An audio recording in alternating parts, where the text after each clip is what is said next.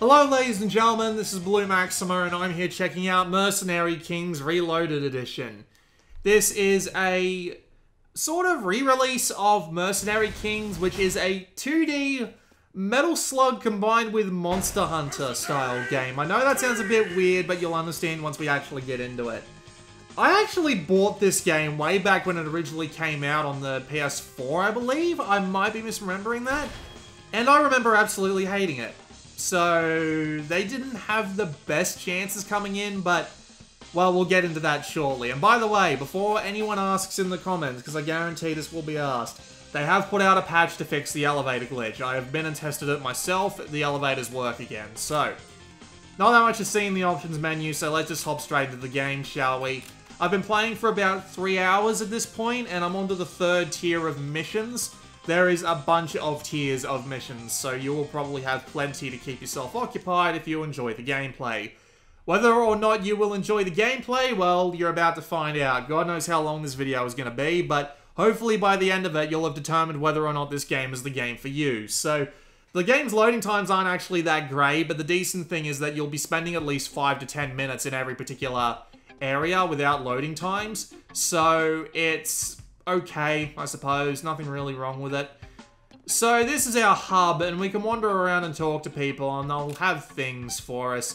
Like this guy here who has all of the enemies in the game for us, and there doesn't appear to be that many. I mean, there's a fair few, don't get me wrong, but you start seeing the same ones over and over again, and it starts to get annoying. Everyone also has something you can talk to them about, but annoyingly enough, you have to wait for this scrolling thing to finish.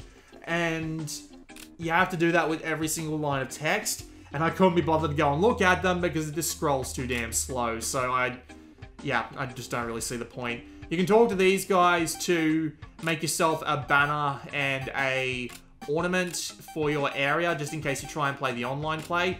FYI, I did try that, which is actually up here, by the way. I have tried it 3 times, and all 3 times it just did not work properly. I wasn't able to do anything else other than wander around in the hub, because either we just immediately get disconnected, or we go into an infinite loop on the load screen. I don't know if this was a problem with me, because my internet's been kind of shit lately, but just FYI, I wasn't just picking this up for the multiplayer based on my word alone. So, here are the more interesting things that you can do. You can come down here and talk to the Cybermods lady, and you can use any materials you've picked up to build Cybermods. But these Cybermods will often have effects and also bad effects, but thankfully Parachute doesn't, so I'm going to buy Parachute and install it immediately. Or Paratrooper, I should say, install it immediately. The effects can be anything from giving you more money or more stuff to, let's have a look, see, Sprinter, speed up but defense down. Yeah, you get the general idea. Pretty simple stuff. Now you can come to this lady and buy supplies and materials. Supplies are pretty obvious. They're equipable items. You can carry 2 of them with you at a time, and you can also find them out in the field. You've got rations, adrenaline shots, which will get yourself back up, hand grenades and shock bombs. Shock bombs are meant for specific missions where you need to capture dudes. A riot shield, a C4 to blow things up, and a first aid to heal you completely. I see no reason to take along a first aid, because you can just take along rations, and they work the same way anyway. You can also come here to buy certain kinds of materials, but nothing particularly out of the ordinary. We talk to this lady, and we can upgrade our armor, which is basically just giving us extra health. And we can also change our weapon. Now, strangely enough, weapons in this game are very heavily customizable. So if we go take a look, you can see that we've got a bunch of different things going on here.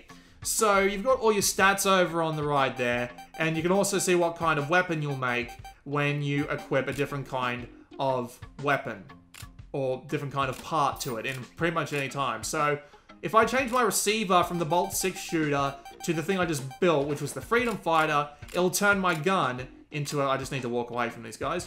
It'll turn my gun into a one-shot weapon, apparently. Alright. So, let's give it a magazine, actually. If we give it a magazine, it should get a lot more than 1 bloody bullet. Right. You can also see different elemental effects on the left there, and which one of these will be... Right, we'll just buy the artillery J gun and equip that. So if we get away and we start firing, we now have a 3-shooter weapon. So let's... Ooh. Oh, there's... Why did that get set to slot 4? Right, let's go back and equip my gun that I had available previously, although I think I need to put something back onto it. Ammunition, no incendiaries there, but yeah, you get the general idea. You can get all sorts of different kinds of weapon parts and equip them to the gun as you see fit to change the range, the speed, the reload speed, the amount of bullets in the mag. You get the general idea. It's a very basic weapon equip system.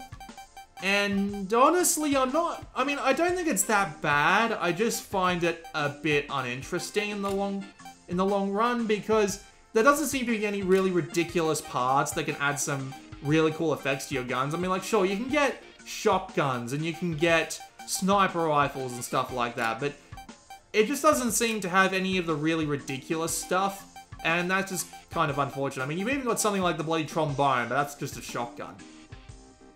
Yeah, confuse your opponents, you blast them away with this weirdly shaped shotgun. But yeah, you get the general idea. I've just been sticking to my 6-shooter because it's nice and powerful for me, and it does a fair amount of damage. So there you go. Now that we've done that, we've got a few things we can do. We can talk to this guy here and get today's special, which will give us some extra abilities and some extra health, which is nice, but it only lasts for one mission. So this is what I meant when I said that this was Monster Hunter style. It's generally the same sort of gameplay cycle. You go and do a mission, you come back with all the materials that you got, you upgrade your stuff, and you go back out. So that's basically what I mean. And there's also kind of an apt comparison considering that Monster Hunter World came out the same week this did, which means it didn't really stand a chance. So here we have a look at all our missions. I've got 3 tiers unlocked, as I said at the beginning of the video. There's a fair few more that you can unlock. The general idea is that you go through and you do as many of these as you please, and once you do, you unlock the next few missions. Rinse and repeat ad infinitum. You've got a few different things you can do, like this one here is to destroy a fuel tank, this one here is to find a research report, and there's probably one around here. Rescue 8 hostages, which you can shoot, which is why I haven't tried that one. Find a suitcase, destroy a thing. Kill 20 sentry guns or kill 8 abductors. I think the 8 abductors, not to mention the riot griffs and the 12 hostages, are more interesting. So let's give this mission a go, shall we? Then we can come talk to the guy here to leave. You can also head out to the right here in order to go out and get some resources. But as soon as you talk to this guy, more or less, it'll load you into the mission. Obviously, you just wait there if someone else is going around and doing stuff in camp. And this is the screen that would just load forever if I was playing in multiplayer. Not entirely sure why that was a thing. Maybe it was just bad luck on my part whenever I decided to put the online multiplayer on. But yeah, if you want an opinion on how that works on Vita, ask someone else. I really can't give you any real information except the few times I did try, it didn't work.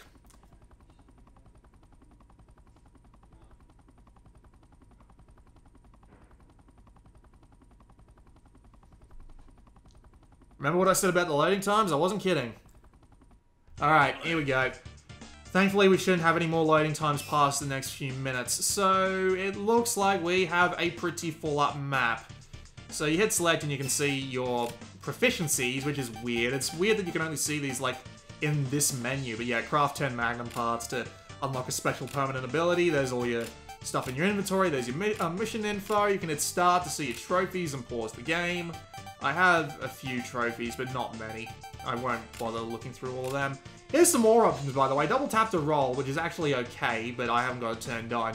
Which is a nice little ability, because rolling does actually help you avoid bullets. And quick item select, which actually swaps what is your movement and what is your ability to swap items. So if I use the analog stick here, I can change between my C4 and my ration. Notably, I tried playing this on the analog stick, but it didn't work very well. Mainly because, well, considering this game is basically Metal Slug, where you want really precise control over what direction you're pointing in, so it's probably a good idea to play on the D-pad, just so you know when you're aiming right and when you're aiming upwards, because that did cause me one or two problems very quickly, so we're just going to go and have a little bit of a wander around and see if we can find these dudes that we need to save for the extra objectives. There is also one secret objective in every level, which is something they don't actually tell you about until you've done it.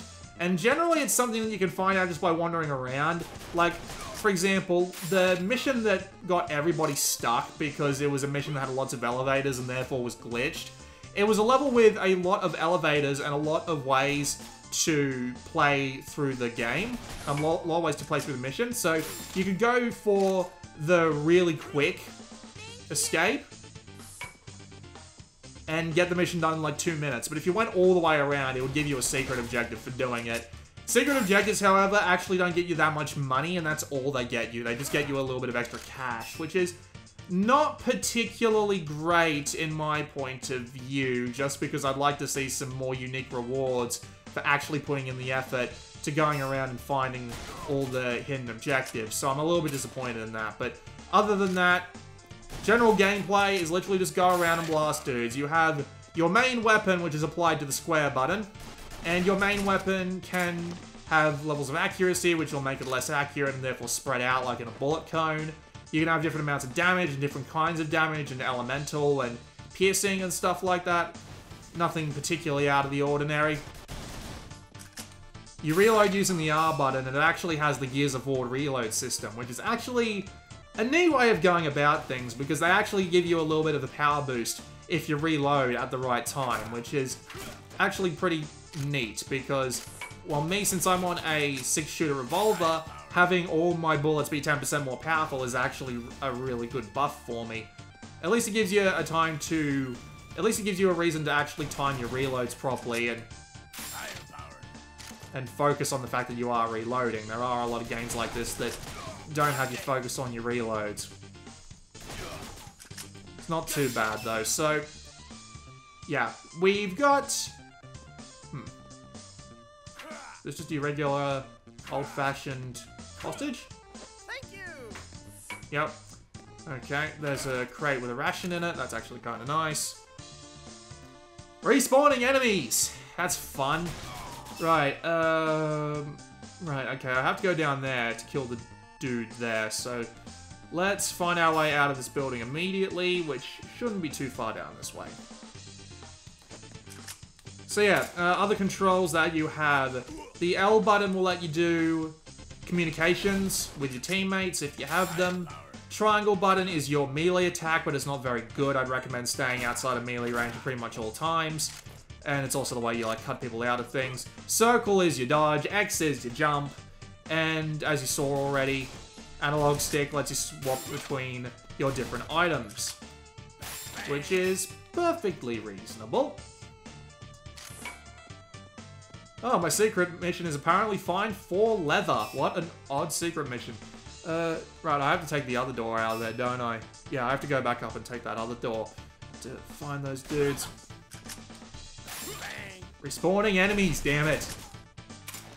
Enemies can drop materials, you just pick that up with the down button, and you do also have the ability to use your transceiver, which is down on the D-pad all the time. Since you can only carry around 2 different kinds of items, you'll often need to go and get something else for your mission, so you need to use your transceiver. Your transceiver has limited battery power though, so you do need to be a little bit worried about that, just because you don't want to go calling in too many resources. But yeah, otherwise the basic gameplay is this. It's just jump and shoot. Jump and shoot, jump and shoot, jump and shoot. It's Mega Man, it's Mega Man, it's what's it called? Brain work with me here. It's Mega Man, it's Metal Slug. In fact, it's a lot more Metal Slug than it is Mega Man, just because of the bloody graphical style. I mean, like, this could easily be a sort of, what's the word I'm looking for? A lower budget Neo Geo game? This could easily be one of those. Nevertheless, I really do like the graphics on this one. They run relatively well. There are slowdowns here and there, but I haven't really had any come along in the middle of a really important fight or anything like that. You really want the analog stick to be nice. You really want the D-pad to be nice and precise when you're in a situation like that. But yeah, I do like the graphics. They look a lot like a low-rent Neo Geo game, and that's a good thing. I don't say low-rent in a bad way. I mean, it looks like they've done it with like half the budget, which is pretty nice. And there are some really cool effects going on too. Like that fire looks pretty damn good. the soldiers' heads coming off if you get a headshot on them as the last shot. And even just the blood that flies out of them even when you don't headshot them. It looks really nice. They've done a fantastic job with all of the... Well, this looks bad.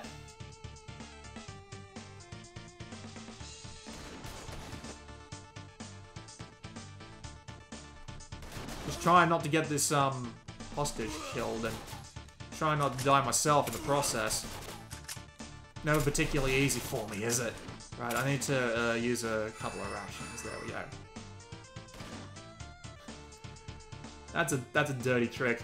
And if I shoot the hostage, he will die, and I will fail that mission objective, which is something I don't want to do. Okay.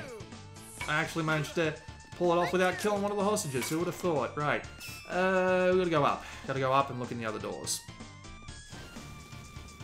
But yeah, looks great. Great animation. And decent enough art for what it is. The soundtrack and the sound design just in general, though, isn't particularly to my style. I don't think it looks particularly amazing. Duck. Yeah, I don't think it looks... it sounds particularly amazing, but it does the job. I'm not particularly annoyed by it or anything like that. It's fine. The one thing I am kind of concerned about, though, is the gameplay itself. Now, this whole cycle of finding dudes to shoot and then shooting them in particularly low difficulty combat is generally what you do at first. Like, the game starts out being somewhat difficult, but then once you start to get good at it, it just becomes a little bit of a chore, especially since most of the enemies you fight are, well, not so much the same, but they kind of act in the same way. Either they'll shield themselves from harm and then open up to take a shot at you, or they'll just shoot at you pretty much all the time, or even not take a shot at you sometimes. Like those little saw blades that run along the floor, those things will not shoot at you, obviously, but they all start to feel relatively the same after a while, which kind of sucks, honestly, just because I think that with a little bit more enemy variety, this game could be fantastic. However, since you have to deal with a lot of the same dudes over and over again, it makes the game feel a bit monotonous after a while. Just because when you go on the missions, you end up running into the same dudes, and they've always got the same guns and the same general objectives. Is either go kill them or find something that they're guarding, so you have to fight them one way or another. And generally, you want to be fighting them just so that you've got all of the resources that you can get, you know? Which is kind of annoying just because having to kill all these dudes to hope that they drop a bloody rare power-up or a rare piece of material just means that you want to kill everyone that you've come across. But at the same time, you don't want to because they're all really boring to fight after a little while. This is the infirmary. You can see that my health is going back up slowly while I'm here, so I can just wait here. Dying in this game isn't of much consequence. It is a lot like Monster Hunter. You'll lose a few of your rewards, and by rewards I mean money. You'll lose a bit of your money every time you die, and if you die 3 times, that's it. You've failed the mission, and you have to go back. Should I splice Donald Trump? No, I shouldn't. So, generally it just doesn't really feel like you're in that much danger after a while, especially once you get a good weapon going, because you just start to absolutely rip through everything. There are bosses in this game, but they don't come up very often at all, and when they do, they're even easier, because they follow really set patterns, like stupidly set patterns, to the point where you could just walk in and almost beat the boss with your eyes closed based on the bloody sound they're giving off, just because of how monotonous their patterns are. And it just doesn't work in the long run. I mean, the reason why Metal Slug didn't get too monotonous with its enemy types was because it always had unique ways to use them, and it made it so that you never stuck around one area for too long. In this game, you can end up visiting the same map several times, and the enemies will often be in the same spot. Sometimes they'll rejigger the positions of the enemies in order to make things a little bit more interesting by having them actually guard something or other. But other than that, it it just feels repetitive after a while because you end up going through the same areas and you come to expect the same layout of dudes. And you end up just going into a state where you'll just end up shooting them via muscle memory. And honestly, it's not that challenging. I would have liked to have seen the game take a little bit more interest with its enemy placements. Not to mention the game really is a fair bit too easy, especially once you've learned all of these dudes' patterns. It's just... you take a lot of damage when you take a hit, so you can only last for a few hits at a time. But outside of that, you don't really have that much issue just going around and blowing the crap out of everybody. So, it's just, yeah, see, look, elevators actually work this time. Oh, and there goes my hostage, so there goes the mission objective. I really don't understand how you're supposed to, pull off that mission other than as soon as you get down, just fire bullets and hope you succeed, because they're just... They seem to kill that guy immediately without any sort of warning. And now I have to wait for both of them to come back down. God damn it. This is why I hate elevators in two-dimensional games.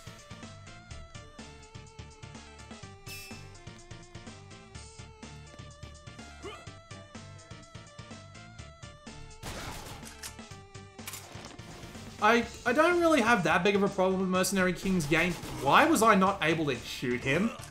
That was weird. My bullets just went right through him. But yeah, again? What? What the fuck? Okay.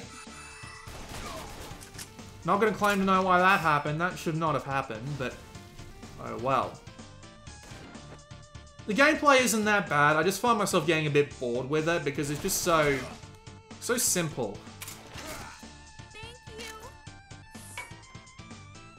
Oh, maybe I do have enough hostages to let one die, which is a horrible thing to say.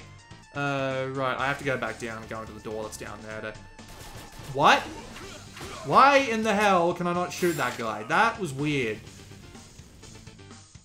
There's another bug for you, Tribute Games.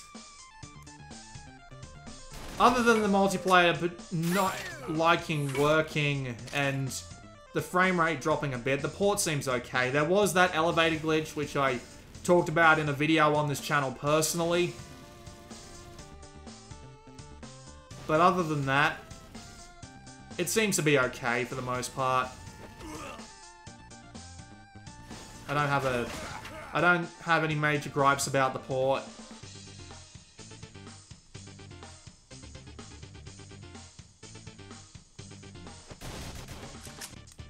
It's a shame they didn't take the opportunity to put in more special mission types.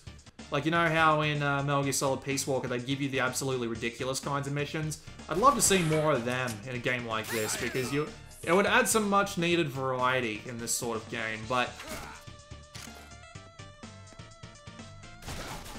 oh well, we got what we got.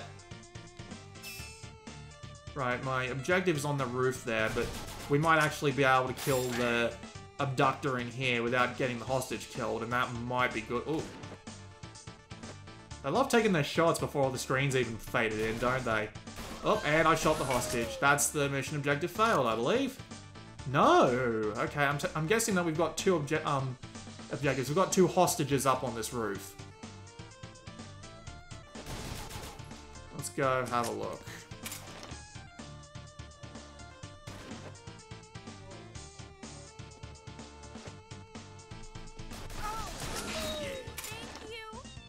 Yeah, rescue 12 hostages failed. Oh well. We'll go and we'll fight a boss and then we'll finish this video off because it's been 24 minutes. But that mission there, other than being longer than your traditional Mercenary Kings mission, is a pretty good representation of how the game plays.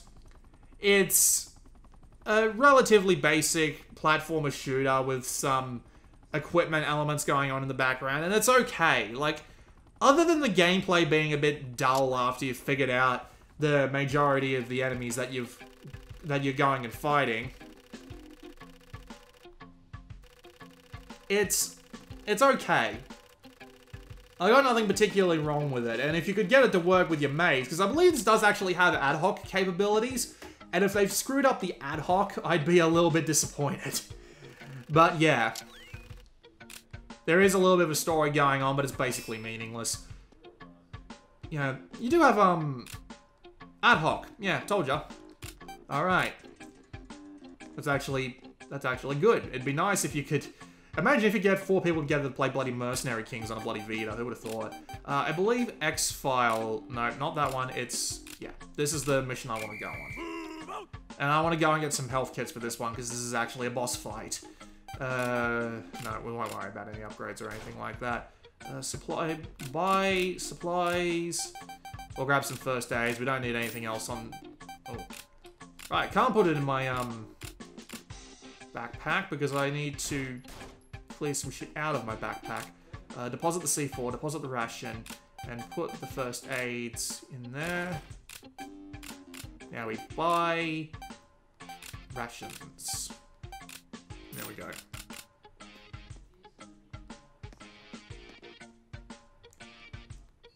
Missions, Corporal, Baron's War Room, and away we go.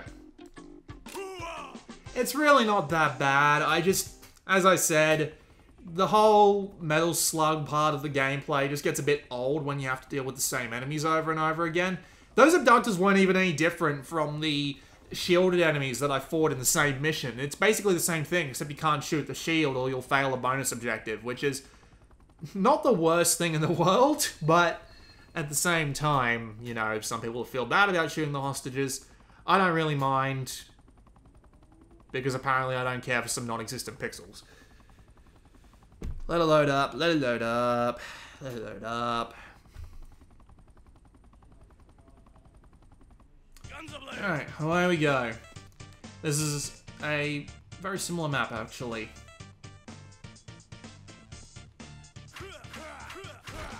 At least they make some good use out of the maps that they've got. At the same time, though, I'm just not that big of a fan of it, mainly because it means that there isn't that much in the way of interest after you've been through an area the first 3 times or so. So there's a silly enemy for you. I don't know why there aren't more of these bloody weird snail-style enemies going on. Reload, get close again, and just blow his face off before he can do any real damage to me. That works a treat.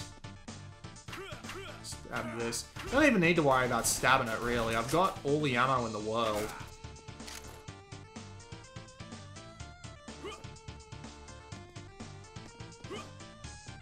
Now, if I remember correctly, it's at the end of the street.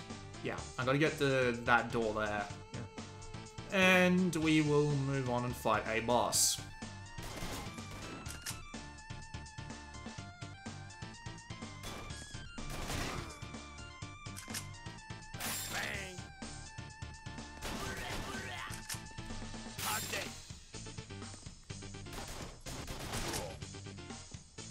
Really not doing well with the reloads here, I gotta say. Ow.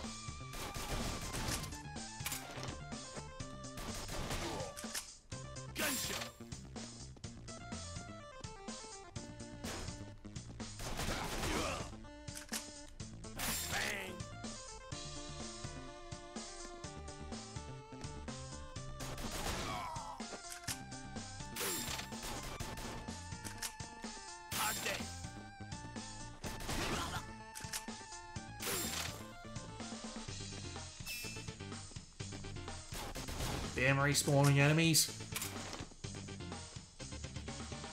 Okay, now if I remember correctly, we're just heading to the command center and kill a couple of dudes, because of course we always need to kill a couple of dudes before the boss.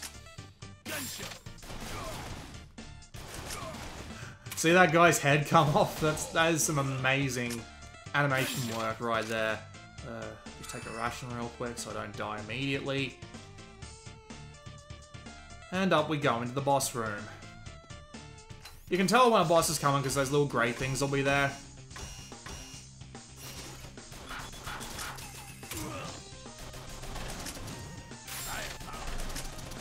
So yeah, this is a boss. They're huge and they have the same set of attacks pretty much over and over again. More or less, anyway. General idea is to find the hole in their pattern so that you can live through it.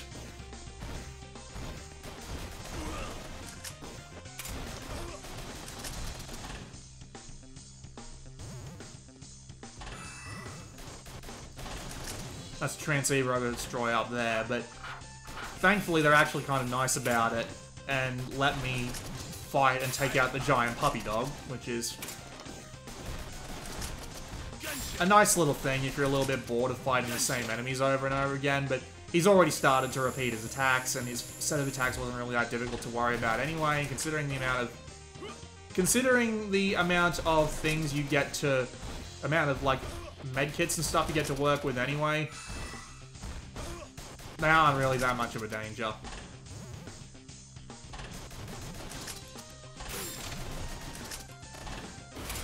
See, that's pretty much it.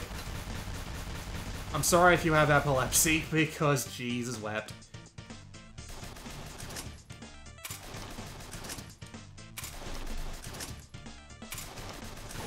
And that's that. That was a quick look at Mercenary Kings. It's not too bad, but it's pretty damn repetitive, and I find myself getting quite bored by it. I guess if you're one of those sorts of people that doesn't mind general repetitiveness in a game, this would be the thing for you to go pick up. Ooh, that was an item there. A puzzle, apparently? Apparently I've unlocked new missions. I didn't realize that was possible, but yeah. The overall quality of the game is pretty good. I mean, I'd like to see the multiplayer be a little bit more, either A, more populated, or B, more stable. And I would like to see some more wackier stuff, and maybe that is something that happens later on in the game, but personally, I'm just a little bit bored, and I'm going to move on to other things, and I kind of have to move on to other things, because I've got 5 other videos to do this week, Jesus Christ. But that's pretty much it. Would I recommend it?